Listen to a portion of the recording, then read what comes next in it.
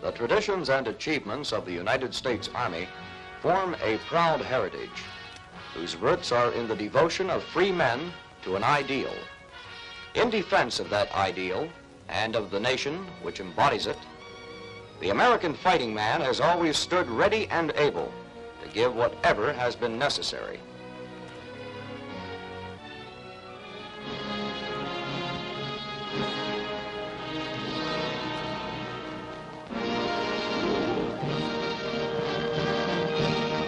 Our country is good to look on. It is rich land, plump with cities and farms, brimming with the treasures of the earth. The wilderness is harnessed, tamed to man's use, every man's, sustaining and enriching a nation already great and growing greater. The country is the soldier's memorial. It is the land he won, the nation he made and saved. For this nation was born in battle, purged in blood, made secure by sacrifice. It was the soldier who fought the oppressor and invader, the hostile redskin and marauder, and the would-be tyrant. The soldier struggled in cold and mud and filth, when fighting meant to wait. The crawl and grind of years of slow campaigns, when the measure of a soldier was less his bravery in battle than his ability to endure. He endured, but not for glory or personal reward. Sometimes it was for a patriot's dream set afire by an ideal. Sometimes it was love for a flag, a leader, each other, the esprit of mutual confidence and devotion. Sometimes it was pride, the doing of a job that had to be done no matter what the price. The job has gone on for 200 years, and with it the soldier. The uniform has changed with different generations, different wars, but he is the same American soldier who fought his country's battles for 200 years and who carries on today. There is one difference, one that makes him a better soldier. He has behind him the achievements and traditions of 2 centuries of struggle, the devotion and sacrifice, the blood and guts, the determination and pride, the gallantry and daring of many wars, scores of campaigns, hundreds of battles.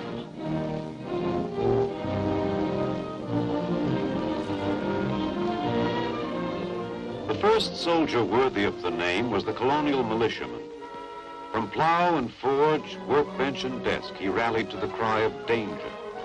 From these militia forces, the American Army was born. It wasn't much of an army.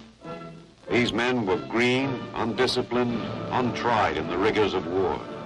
Their weapons were clumsy, but they had a marksman's eye. They would fight to be free from oppression. And they had a leader, a great and dedicated man, a rock of courage, steadfast and firm. Following him, the Army plunged into the longest war in its history. There were disastrous battles and defeats. Long Island, White Plains, Brandywine, Camden, Charleston. There was hardship and suffering. Morristown, Valley Forge. But there were also great victories. Trenton, Princeton, Saratoga, Kings Mountain, Cowpens, Yorktown. And the greatest prize of all, liberty. The Continental soldier, coming at last through his long ordeal to victory, established an undying tradition for all the great armies to come. The tradition of the citizen soldier who takes up arms when his country's freedom is threatened, fighting doggedly against seemingly hopeless odds, losing many battles, but somehow never losing a war. By his victory over the professional soldiers of the greatest empire of the day, the American had proved to the world and to himself that he was a first-class fighting man. He had shown great gifts of stamina and courage. He had found in times of grave need, he could produce great leaders to help him. He knew that courage and stamina in the soldier were not enough, that the soldier to survive and win in battle must have training and discipline as well, just as there must be justice and respect for human rights to strengthen his will to fight. One of the earliest steps in putting this hard-won knowledge to good account was the founding of the military academy at West Point to train professional officers. West Point's first graduates were blooded in the War of 1812, when the descendants of the Continental Army marched to defend the infant nation which their fathers had brought to life. Defeats and victories alike, battles such as Chippewa and New Orleans, showed the mettle of this new generation of the Army and proved that the American soldier of any day or age could stand up to the world's best. It was during the Battle of Chippewa that the British commander watched the advancing American line contemptuously, for its men wore the rough gray coats issued those untrained citizen soldiers he had easily whipped before. As the ranks advanced steadily through murderous grape shot, he realized his mistake and cried out, "Those are regulars, by God!" It was Winfield Scott's brigade of infantry, drilled through the previous winter into a crack outfit. It drove the British from the battlefield.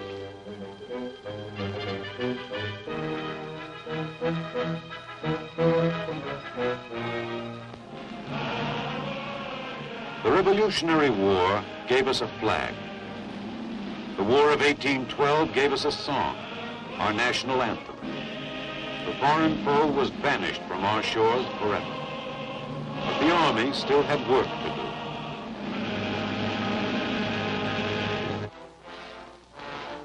As the white settler moved westward to occupy the great forests and plains, the native Indian, a deadly antagonist, fought with cunning stealth and savagery to stay the white man's relentless surge into the west. The soldier became an Indian fighter. The first job of the regular army after the Revolution was to make the wilderness safe for the great wave of settlers that began to surge westward. The soldier led the way as scout and guard, pioneering for the pioneers. The Indians struck back. From Wisconsin to Florida, the frontier blazed into fiery action. The soldier learned to fight in the forest, meeting the Indian on his own ground, fighting in the Indian manner. Under able leaders, the Army met and outfought the finest warriors of the aroused Indian nations in a series of savage wilderness battles.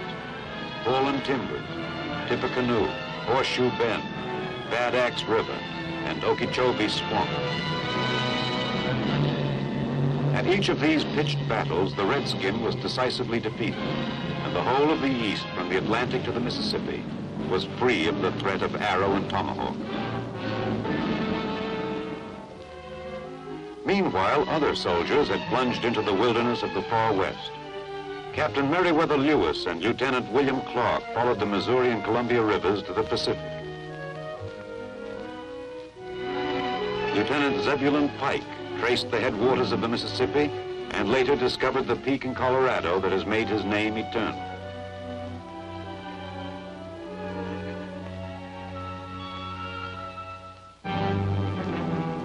Shortly after Texas had been annexed by the United States, a dispute arose with Mexico over the boundary between that country and Texas. War between the United States and Mexico erupted as a result.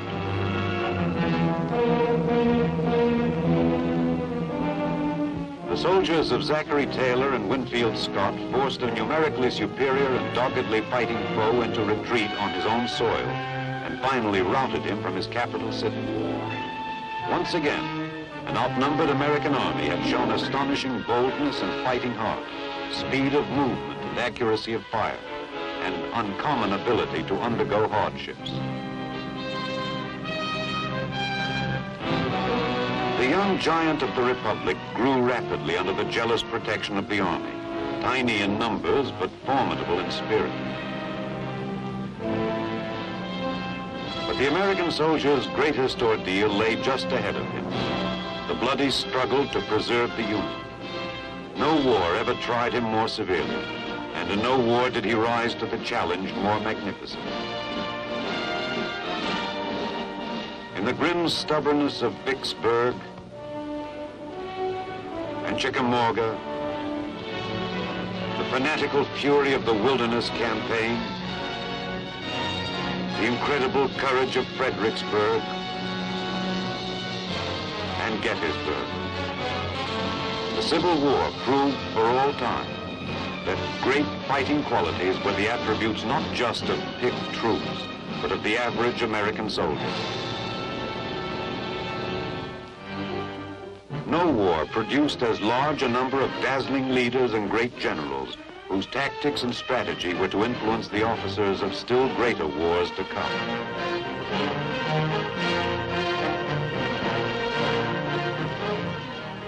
No war had produced as many feats of valor, for which Congress devised a new and supreme award, the Medal of Honor.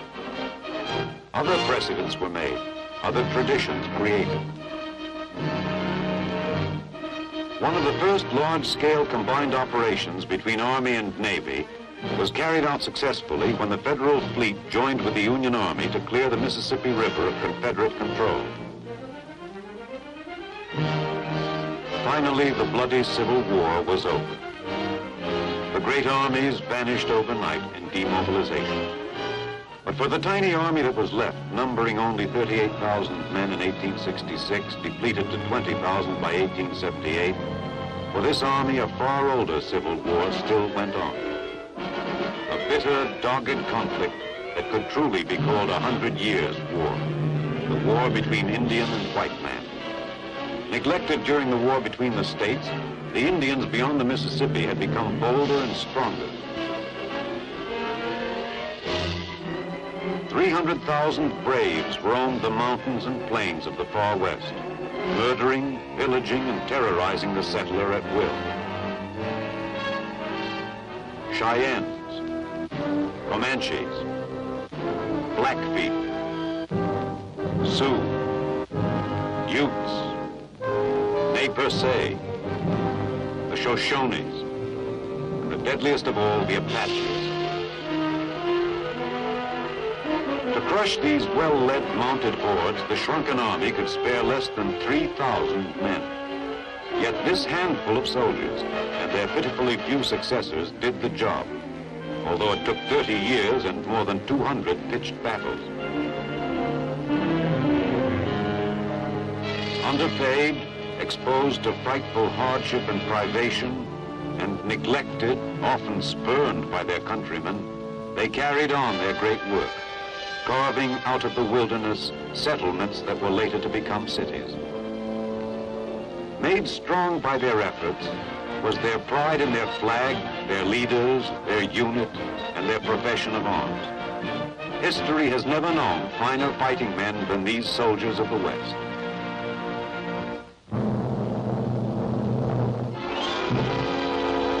When the crisis of the Spanish-American War rushed upon us suddenly, public neglect of the Army cost heavily, as it always has. The large force of citizen soldiers that was rushed to Cuba paid a heavy price for skimpy training and equipment.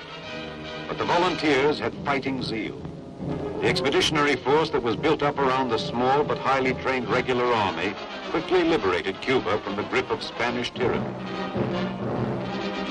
During the Battle of San Juan Hill at Santiago, Cuba, 1 July 1898, Lieutenant John H. Parker, in command of the Gatling gun detachment, moved his men and guns abreast of the infantry and opened fire.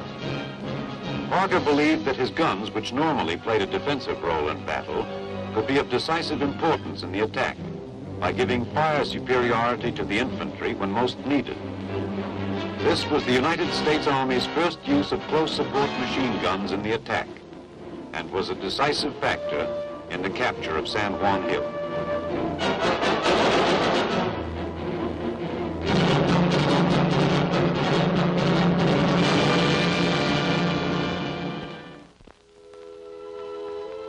The United States was established as a world power, The American flag was now planted overseas in Cuba, Puerto Rico, Hawaii, Guam, and the Philippines.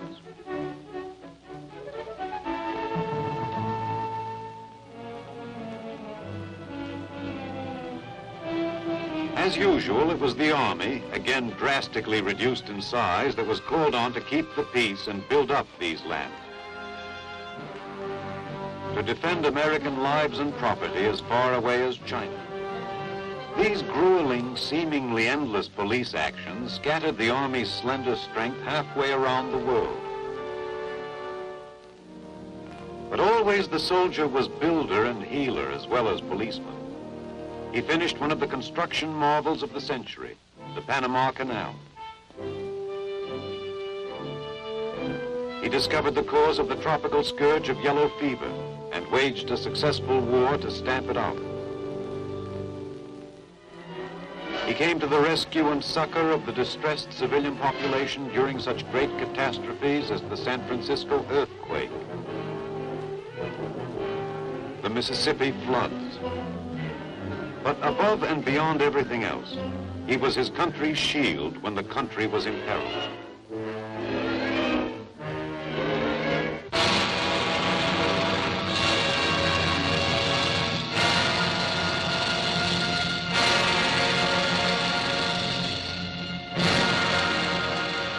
Never before had the citizen soldiers of this nation plunged into war on such a vast scale.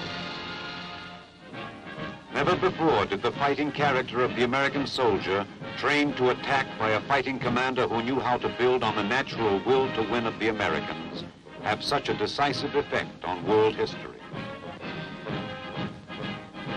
Cantigny, Chateau-Thierry, Belleau-Wood, Vaux, Rheims, Le Mans, Saint-Mihiel.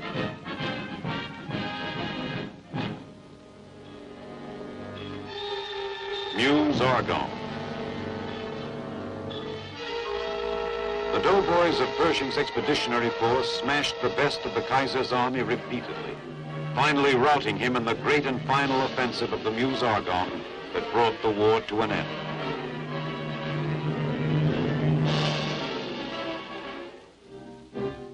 Pershing proved, despite the skepticism of Allied military leaders, that American military genius is built around a war of fire and movement, that victory lies in attack. This aggressive tradition was fostered in the post-war army, although it had been slashed to ribbons by an economy-minded nation. Despite an appalling lack of funds, the army was streamlined for more firepower and faster movement.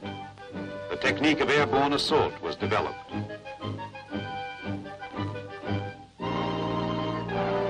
The Garand semi-automatic rifle became the basic infantry weapon. The self-propelled gun appeared. The Jeep. And a vast new array of armored monsters whose sole purpose was to carry on the great cavalry tradition of attack.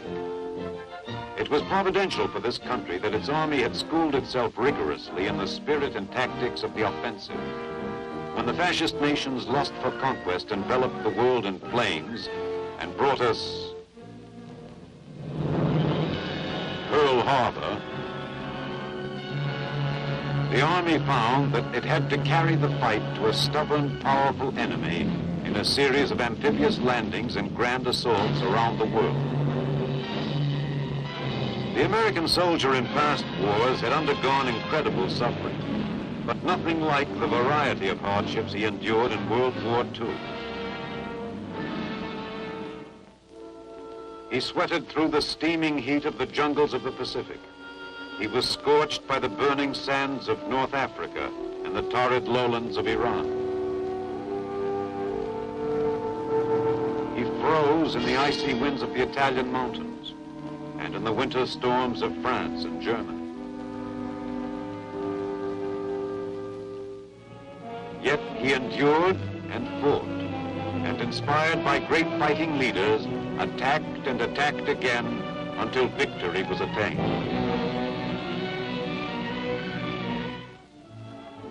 In this great war in which our whole nation sprang to arms, The ingenuity, resourcefulness, and daring that made the American unique among the world's peoples came to full flower when he assumed the role of citizen soldier.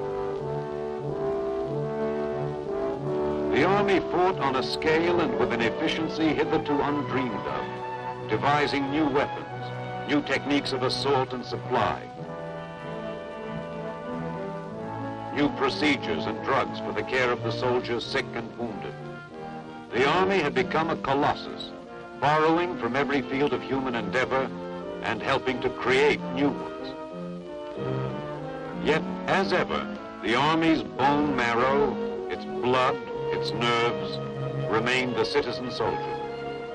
Now more than ever, the Army needed the individual's skill and know-how, brains and imagination to carry on in an age wherein warfare had become increasingly complex and technical. It needed his patience and cheerfulness to discharge its massive burdens of occupation and rehabilitation. But above all else, it needed his fighting heart. When a new menace to peace erupted, when communist imperialism stabbed into South Korea in 1950, it was the American soldier who, despite great suffering, held the enemy at bay. It was the American soldier whose heroic actions threw the aggressor back across the border. Korea confirmed the eternal qualities of the American soldier. It told him what every combat veteran knows, but what every fighting man must find out for himself. That no matter how complex the machines of war, how deadly its arms, it is the soldier in the machine, the soldier behind the gun and on the ground, who wins battles. And the American soldier wins because he fights to win. And he fights to win because he has the will to fight.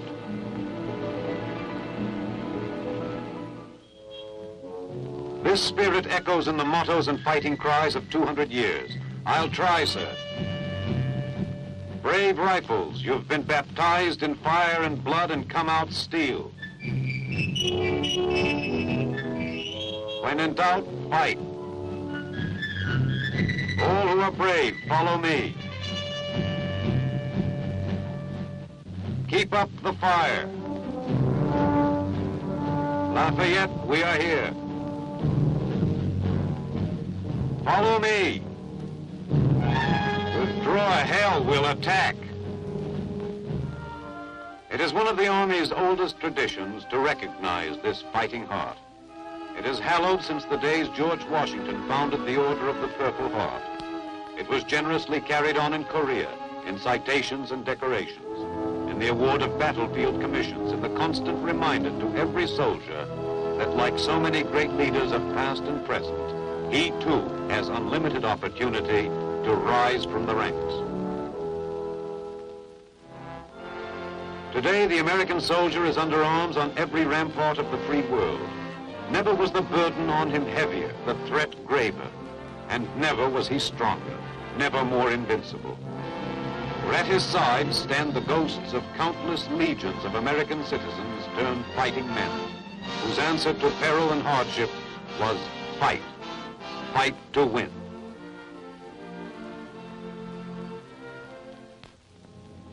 This spirit will never die. The accomplishments and traditions of American soldiers have made it immortal. Our Army, our country, our nation are their eternal monument.